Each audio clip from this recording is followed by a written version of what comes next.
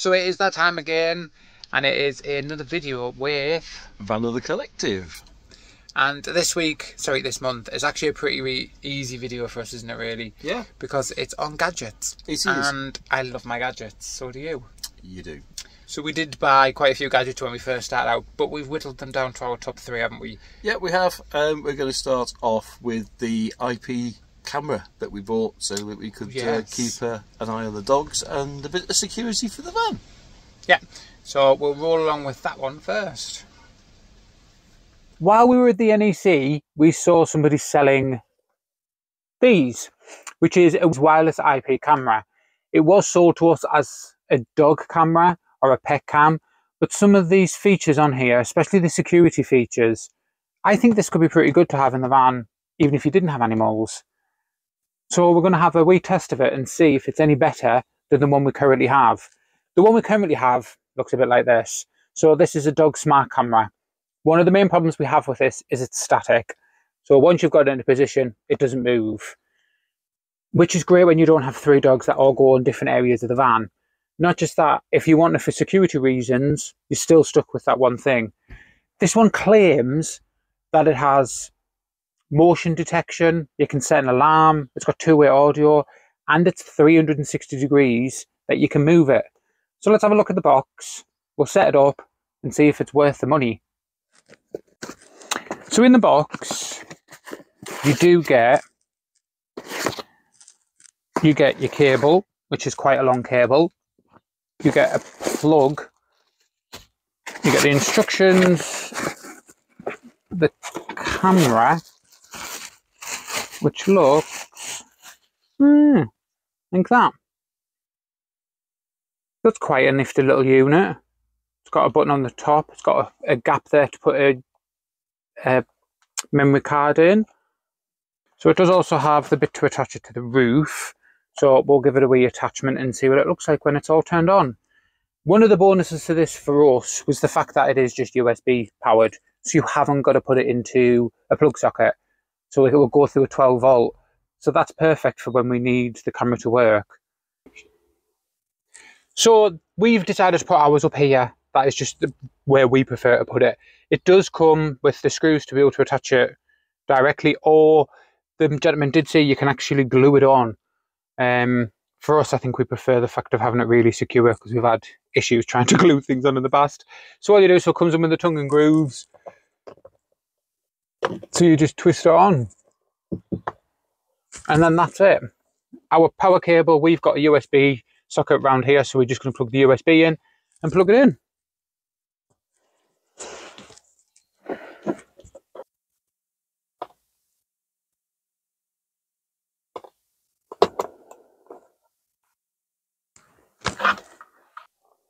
So we have now installed the software, which didn't take that long.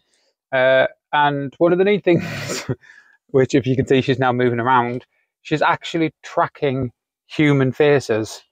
So this is what it looks like on my phone. So I can actually move it around by hand if I want to. So you just scan which direction you want it in. There's Mr. Cameraman. And there's me. So there is some neat settings on here. So you can set face recognition. So it will recognise faces. It will also detect if there's a human present, and also motion and sound. So if anybody was to try and come through the door or something, it would set an alarm. So you can just do it that way. And it sets an alarm off. So all the software has been installed. One thing I do need to make sure that you are all aware of, this is a Wi-Fi camera. So you do need some sort of Wi-Fi or data in the motorhome for it to work. We will be doing a separate video on how we manage our Wi-Fi, because we have seen a few people out there that do it differently from us, but we thought we'd give you a few hints and tips of how we do it. But price point compared to what this one was and how much this one cost, there is no comparison. This one costs us £60. Yeah, this one costs us £25. This is so superior to this. They're in different leagues. I'm really impressed by this. And I think if you're looking for something to either keep an eye on your van, to keep an eye on your pets, or just for security reasons, I would definitely recommend this. It does everything it says on the box, which I'm quite impressed with. We have got a link down below because they're on Amazon. I think they're 35 at the minute. We have bought this with our own money. We are not being paid or anything like that. It is literally just a purchase we bought. And I would definitely say it was worth your cash. Anybody who's worried about the security of inside their van, it's brilliant. It really, really is. Even if you're thinking, oh, did I leave something on? You can quickly check. You can check for noises. Yeah, I really, really like it. Don't forget to have a look in the description below and check out everybody else's videos as well. We're all doing gadgets. Yeah, so I'm quite intrigued to see what everybody else's gadgets are. I wonder if anybody's gone for the same gadgets as us. I doubt it. Yeah. I bet you somebody's got a drone on there, haven't they? Just rub it in. So yes, like Andrew said, check out everybody else's and see what everybody else has been up to. A bit of a strange gadget for us, but it's actually been an absolute lifesaver for us, is the Golo. It is a battery starter kit, so when your battery's died, it kind of chucks a load of electric into it and boosts your battery so that you can start it. It has been brilliant. We didn't think it would manage with a motorhome battery. I don't know why. We just thought, we'll give it a go, we'll see what it's like. 3 or 4 times this has saved our lives when our batteries have just either died or because they're cold. There just isn't enough power to be able to start the engine. Put this on, there's a little button here, so it goes into a little slot there, has ye old cables to be able to plug it in. That goes in there, that presses onto your battery, you press a button and that's it. Battery's away. But for another reason it's also been a lifesaver is it is also a power bank. So it will charge anything by USB, and it also has a fast charge. So for mobile phones it's been brilliant. It's also been brilliant for laptops-ish. It kind of drains it really, really fast, but it will charge it. And another good thing is it charges while we're driving. It does have a USB port to charge it. You can also plug it into your cigarette lighter. So that's been brilliant, because when we're driving we just plug it on to charge, don't really think about it, we get there and it's usually 100%. So it's been brilliant to just have sitting there. We're knowing that it can jump the battery, but knowing that we've got that little bit extra of power if it's been a really, really bad day or gets to silly o'clock at night and our electric goes off, we got a way of charging our phones. So yeah, so give them a look. But it's definitely been worth the money. I think it's for peace of mind as well. I think it's another thing. And I think it's one of Andrew's favourite little gadgets as well that we have in the van. So yeah, check them out. It does come with a nice little carry case as well. I think another nice thing about this is it does also have a little compass on the front, on the top, which I know sounds weird to be in a power bank, but it even has, not that I can remember how to do it, but it even has a torch. So I think as a little safety thing, I think it's absolutely brilliant. I'm trying to work out what to turn. There we go, look, torch. Flashing, and then even has the SOS. So yeah, what a brilliant little product.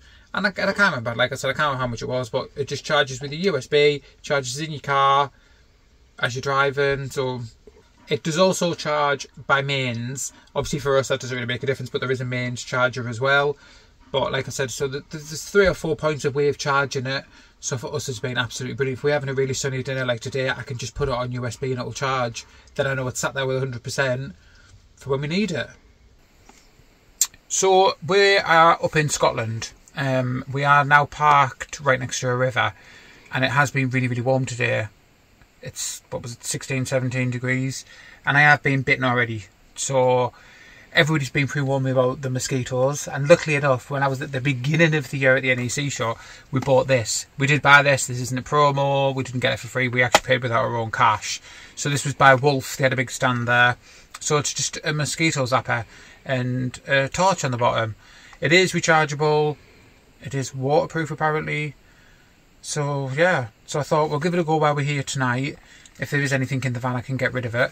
So let's have a look what's in the box. I think this one was £20. They did have different colours. It's got a little instruction manual. Ooh. The actual unit itself. Comes with a cable because it is rechargeable. And a little cleaning brush to get rid of the dead mosquitoes that are in there, hopefully.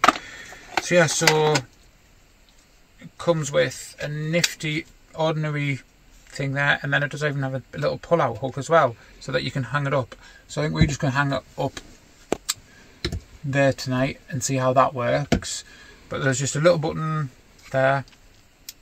Oh, torch, and then the lamp, and then I think you can have it up on both. Yeah, and then you can have it up on both, and then turned off. There's just a little bit here, so you plug your cable in to recharge it. So fingers crossed it works. For 20 quid you can't really mourn. They did have other ones in different designs and bigger ones, whatever else, but we just thought, just for one end of the van when we were asleep, because that's where they tend to get us, is when we're asleep, we'll give it a go. So I will report back in the morning to whether or not I've got to try and clean flies out of this. I think we'll let Andrew do that. But yeah, let's see how it goes. Perfect. And it's a wee little night light. So a quick look at how many bugs this thing's caught. So you're going to struggle to see, but you can see all the bugs inside there. Obviously I know we're in Scotland, so we're expecting them to be a lot of bugs. But just the amount of bugs that are in there is just gross. Look, you can see them all.